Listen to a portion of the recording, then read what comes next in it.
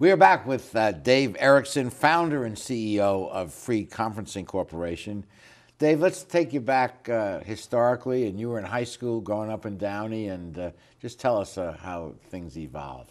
Yeah, so in high school days, I was thinking I was going to become an architect. I'm the son of an architect, and was taking an engineering drafting type course in high school. But graduated from high school and didn't pursue that. Didn't go any further in that.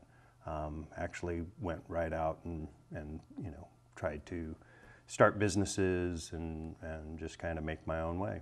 And you came to Long Beach.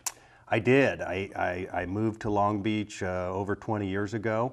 And at the time, it was a job I was looking for was available here, and moved into Long Beach, and I can't see myself living anywhere else. No, it's a great city. Our last show focused on Long Beach as the aquatic capital of America, which is so fitting. And those of us who live here and love it realize what a unique city it is, and a real sense of community.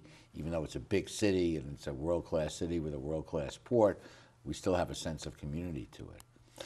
But so you moved to Long Beach, and where did you get this idea of pulling a few fractions of a cent off of each call? Where did that come from? Well, I tried a number of different things. I was in construction. I was in worked in selling insurance and this and that.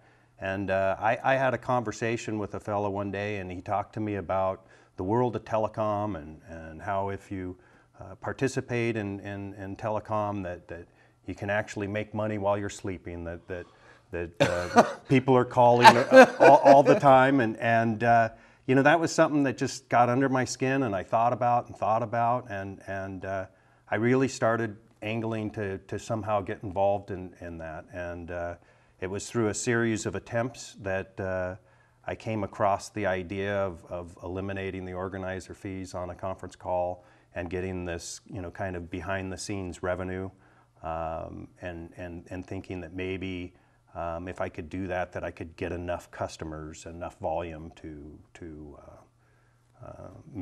make a go at it. And you're not an engineer. You don't have an engineering background. You're not a Silicon Valley type person. You just had this insight that there may be an opportunity there.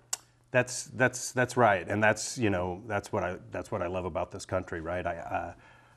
We bootstrapped this company, so there was no investments in this company, no investment banks or anything like that. We were never able to borrow money, and I didn't know a whole lot about that. And as far as engineering, it was just a good idea. It was a Wow. good idea, and pushed it out there, and was fortunate enough to find good people to help me do that. And what I heard you saying between the lines, and this is really important because many of us have failed at different things we've tried. You tried different things that didn't quite work out, and you kept on trying until you found one that obviously is a home run. Yeah, I tried a lot of things. We've probably sat here to recount them all. I wouldn't even be able to remember. Some I don't want to remember. They didn't work out all that well. But yeah, that's exactly right. Just kept trying. You kept trying, and then you found one where the door opened after a lot of doors didn't open. Yeah, and that started a whole new thing. Running a business of the size and in the dealings that we have, we've got facilities in 52 countries around the world to deliver this network. I had a lot of learning to do on the fly as it grew, and it never stopped growing. And what kind of facilities do you physically have to have in different countries to deliver the services that you do? So we use a lot of audio conferencing bridges, which is a piece of equipment that receives multiple telephone calls and then bridges the right people together so that you can have a call with more than two people on it. And our calls go up to 1,000 people on a call.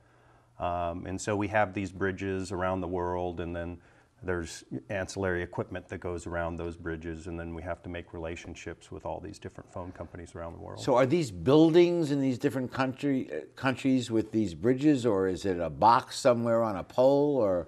Well, some are boxes, you know, they're not quite on a pole, they sit on the ground, and you've probably seen them.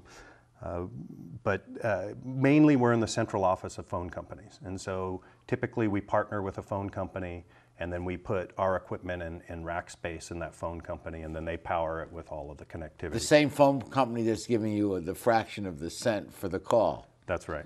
And the incentive of the phone company to do that is that they are drawing business away from other phone companies? Well, they make this revenue stream from terminating access, and we incrementally improve that. So we add on to their business. And so when I meet a new partner, you know, the pitch is, hey, I'm coming in, I'll put this box in, and I'll make it rain minutes, and you'll make good money off of it. You'll make it rain minutes. This box will. I'll make it rain minutes. So you're in 50 countries, you say. Is the goal now to increase your global reach and get into other countries? Yeah, I would like to see, you know, probably 80, 90 countries.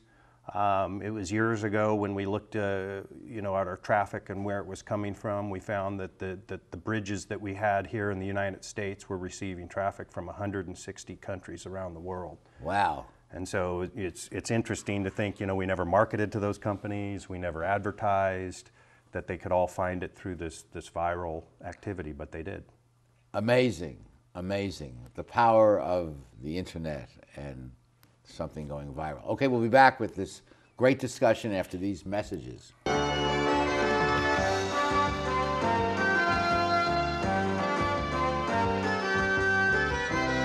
How do you like your chances the rest of the way? I got no idea. But I do know that if we stay with Naples Rib Company, at least we won't go hungry. Coach, what do you think about some of those questionable calls tonight? Yeah, but if you want a sound call, I'd call Naples Rib Company. You can't miss on that call. Then Naples Rib Company is part of your game plan? There really is nothing more motivating than a great barbecue meal at Naples Rib Company. Victory or not, Naples Rib Company, great game plan. Founded in 1976, Polly's Gourmet Coffee is Southern California's most complete gourmet coffee store. Polly's has the best tasting coffee, freshly roasted every day right in the store, plus a wide selection of teas, an in-house bakery, espresso bar, patio dining, and more. We also offer Wi-Fi, free internet access for all of our customers. Our nationwide clientele agree when it comes to coffee, there's only one name to remember, Polly's, 4606 East 2nd Street, welcoming you into Belmont Shore. When I was a boy growing up in Italy, I had a dream to own my own store. I came to the United States and I worked hard as a tailor. Hi, I'm Umberto. I've been in Long Beach since 1960, carrying the finest quality men's clothing.